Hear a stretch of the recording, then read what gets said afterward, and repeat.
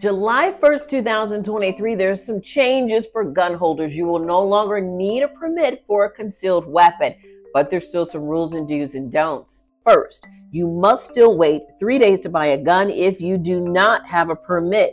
And also, you'll need a permit if you plan on traveling state lines. No felony convictions, no domestic violence injunctions are allowed, so you wouldn't be able to have the gun. You must be 21 years old to apply for a gun. If you're a medical marijuana card holder, you're not allowed to have a concealed carry.